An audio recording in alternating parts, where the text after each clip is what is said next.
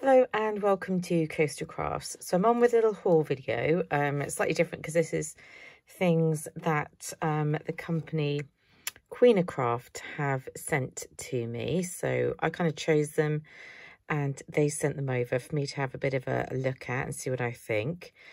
Their dies, some I really like, some I'm not sure that I will use now I've got them, but I think they're working on their dies. So yeah. It's good to have a look at other videos, isn't it, and see what they offer. But they do say that if there's any issue with quality, that you can just contact them and get your money back. So I guess that's kind of worry-free then, isn't it? They sent a little notebook. Last time I did a video for them, they also sent a little notebook. I think every time you do an order, you get a little gift. And the gift at the moment being these cute little notebooks. I don't like the bit that says mini notes. So if it were me, if I was going to use that, I would probably stick something on top. But I think what they would be better used for is decorating them and having them as your own notebook. Even though the cover is really cute, why not make it a bit more your own? So let's see what I chose. So first of all, I love paper pads, so I could not resist a 6x6 paper pad. This one's called It's Winter. And I think it's really pretty. It sort of reminds me a bit of kind of the Craft Box UK sort of style. So you get some of them that are backgroundy. Some of them have got a more prominent figure. So you could sort of use that and have some more like a sentiment or image around it. Or you could fussy cut out that image. That was a nice background, isn't it? I like the way it's got little cakes and things. There are two of each. I have used a couple, so that's why I'm missing a few. Another nice background one. This one with the houses. It's another nice background one. And the houses. You could imagine that in a 12 by 12, couldn't you? Looking really lovely for a scrapbook page. But I think something is sort of in the middle and, yeah, or even just using those two bits separately. Really nice. And a big stag there in some snow. What have we got here? The fox and the house. And the fox is having a little playful time. Like that, was that video, wasn't there? Like the fox and I think it was an advert. And all the animals got onto the trampoline and they were jumping around and they looked a bit like that. There's the other one of that deer and the other one of the snowman. And this one's got some acorns. It's another nice background one. This one's lovely because it's got the little, what are they called? Ice skates and some mittens. So that's a really pretty paper. I'm going to come back and do a separate video, I have decided. I think I just said that, didn't I? With what I make with it. So if you want to see what I create with it, do look out for that. Then I got some dies. So let's have a look at the dies. So first of all is this one. And the nice thing about these dies is they do come in these little packages. And I'm just going to leave them in these packages because they're quite sturdy and resealable. So this die is to make a little, I guess almost like a McDonald's chip box, you know, where they put your fries into. So this is it cut out. You can see it would look much nicer, I think, if I did it in double-sided. Just looking at the light here, much nicer if I did it in double-sided paper. So that's what I would do next. And then you would just stick in some little gifts or stick in some Happy Mail stuff or presents.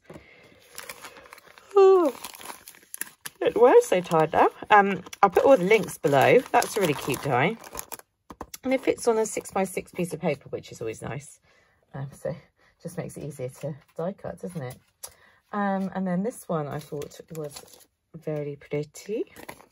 It is a snowflake one. I think I saw somebody else haul this one as well. So it's a snowflake, but it's slightly different. Oh, just pop out that extra bit there because it's got the banner bit on there where you put a sentiment. So as you can see, that's not showing up so well now. You can see how pretty that is. I've done it in a holographic paper, which maybe isn't easiest to show up. But you can see how pretty that is. And then I felt that if I die cut it in like a white or something, just seeing if I've got that piece I did die cut out, and make the banner stand out a little bit more. Can't see where that's ended up now, but I'll show you when I come back on with some examples. But having that maybe in a different colour, and then obviously stamping your sentiment there, just really nice on the front of a parcel. You could even have a bow in the middle maybe. So that's that die set. I really like that one. And then this one I thought would be really useful, and I happen to not own it yet. And who doesn't need what do you call the word for when they're all inside the other? Why my brain has gone. You know what I mean, the sort of layering dies. I guess layering could be, I'm sure there's another word as well, when they all go inside one another. So this is like a postage stamp. I stuck it on the magnetic sheet, or half magnetic sheets as it is, just but I will still keep it in this one because I think that's really useful. So you get 1, 2, 3, 4, 5, and they'd be best, you know, that would easily fit on a 4x6 card. The smallest one is about your typical postage stamp size, so I think that'd be really nice. I cut a few of them out to have a bit of a think about it. I felt they'd probably look best maybe in plain for Christmas, and then having, I don't know whether I would layer, yeah, that is the next one down, isn't it? Layer two, but you could layer 2 postage stamps, couldn't you? I think I would probably go for just a straightforward rectangle in there to really make the most of it. And then a lovely picture on the front. So I can definitely see those being used a lot.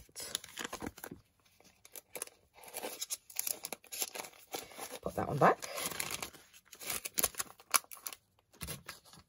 And the last one was one that I wasn't so keen on. Like, I love the idea behind it. Obviously, it's swans and swan dies. Well, see, they say on the back, don't they? Well, that one says on the back anyway. That one doesn't say on the back, but you can tell quite easily what they are. That one doesn't say on the back, and that one doesn't say on the back, but this one does. But this one, unfortunately, I just find it so finicky to cut out. So it doesn't cut out quite the way I had anticipated. So basically it cuts into your cardstock, and you can see I've lost a couple of pieces in the process of doing that. I've got a few different, this one I didn't lose any pieces, but it's harder to see the contrast on it, and that one you can't see very well, but it's easier on film to see this one just missing a couple of bits, and that being the issue that it comes in, it die cuts out these 2 parts that you've then got to put back together again. I kind of, and it has all these extra odd little bits. I thought it was going to come as one whole outer silhouette sort of piece that you could stick onto another colour. I didn't realise it was going to be lots of little bits that needed to be kind of put back together again. So yeah, it wasn't quite what I had imagined. It is, you know, it is lovely. I don't know, I just think it's a little bit too, it needs to all be joined up, I feel. That's my personal feeling on that die set. I mean, I love swans, and I still think you could probably definitely could make a lovely card from it. It's just not quite, yeah, not quite as easy to use as I would like it to be. That would be my feedback on that die. And the thing is, there's no point in me doing this if I don't give you my honest feedback on what I like and what I don't like. And then lastly, I just picked up some sticker sheets. I thought these would be useful to go on the back of my envelopes. So you get 2 sheets in there. It was something like 50p. They are thin stickers, but they are gold foiled, which is always nice. Definitely cute. So these ones lovely for the back of envelopes, and these ones as well. And these ones I'd probably use as sentiments on a card. So I might stick them onto a bit of card to toughen them up, and then probably just quickly cut round it. So yeah, just got a couple of stickers.